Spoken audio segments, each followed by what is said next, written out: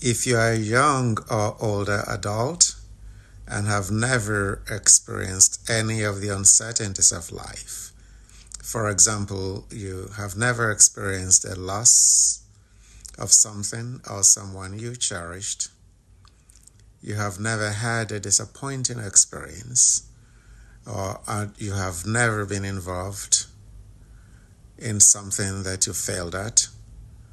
That is, you have never failed to achieve something you tried so hard to get. I will not dispute your claim because that is your truth.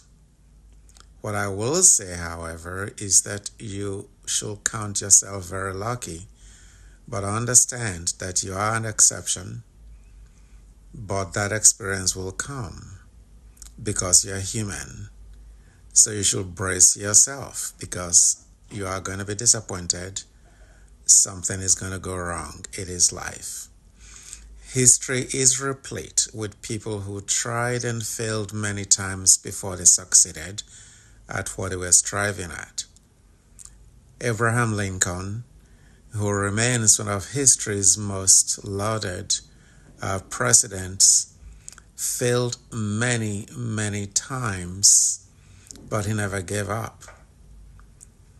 He went on to become a very successful president of the United States. Sometimes we give up after one disappointment, and at other times we don't even try to strive for what we desire because we are afraid that we will fail. A philosopher once said, early in the last century, that the greatest failure is not he who tried and failed, but he who did not try because he was afraid he will fail.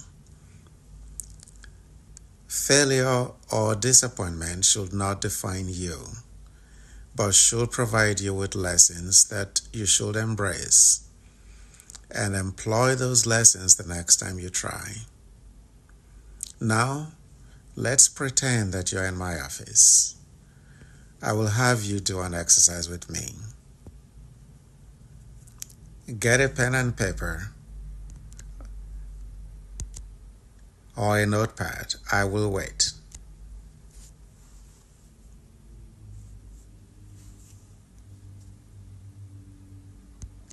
Now, think back 2 years.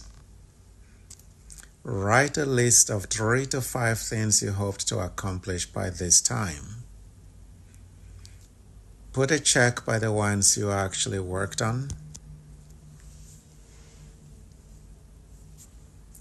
Next, which of those did you achieve? Strike them off.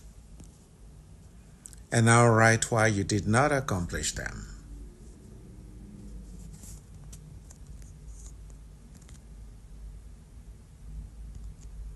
What are your lessons from this exercise? Think about that.